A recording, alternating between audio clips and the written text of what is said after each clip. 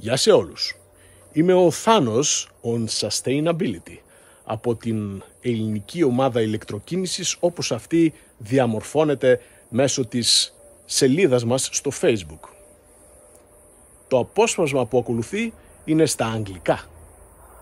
Hi, this is Thanos on Sustainability. This video will be in English because I would like Mr. Mehdi from Electro Boom to make an explainer video because some strange things are happening here. I'm trying to construct a mobile EV charging solution using a cheapo Chinese inverter. The particular inverter looks like it has a floating line and neutral.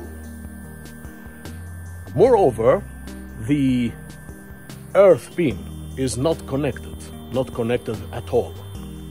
So I got myself this generic portable EVSC that has the ability to adjust charging current all the way down to 6 amps because I don't want to stress the inverter. Problem is that when I connect the EVSC to the inverter, it pops an error.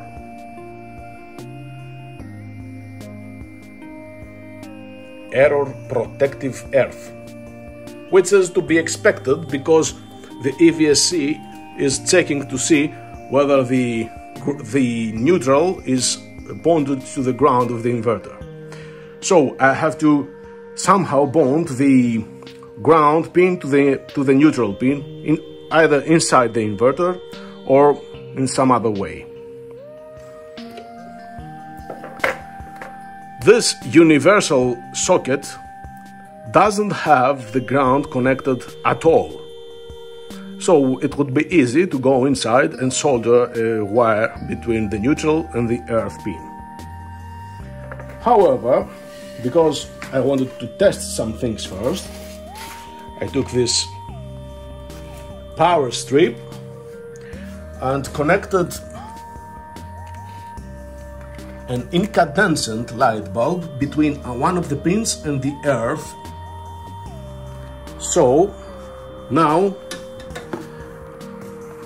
the ground and the neutral from the inverter are bonded together. Connecting the EVSC to the power strip now does the trick.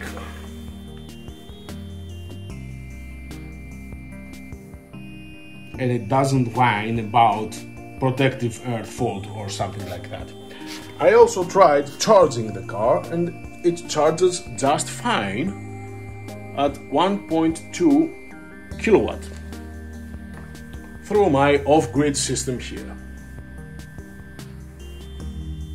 Because I wanted to make sure that this contraption is safe, I am trying to measure the voltage difference between the ground pin, which is now bonded to one of the inverter's pins, towards anything else. So it's giving me 20 volts where the other prong is on the air. If I touch the prong, it goes out to 70, 75, 80, 90 volts. What's going on here? And it's now going backwards down to 60 volts. And it keeps doing this. I have also tried connecting a bulb from the inverter's ground to the wall's ground, and it doesn't light up. So I tested current flowing through this connection, and it is exactly zero. However, voltage difference from the wall ground pin to the inverter's ground pin fluctuates between 120 to 230 volts. What's going on here? Isn't this very strange? So I'm suspecting this happens because there's some kind of, I don't know, strange frequency currents or voltages or something like that. This is why I want Mr. Mehdi from Electroboom to construct a explainer video why this is happening, so I can continue developing my portable EV charging solution. Thank you. Of course, if anyone else has any ideas why this is happening, please comment down below.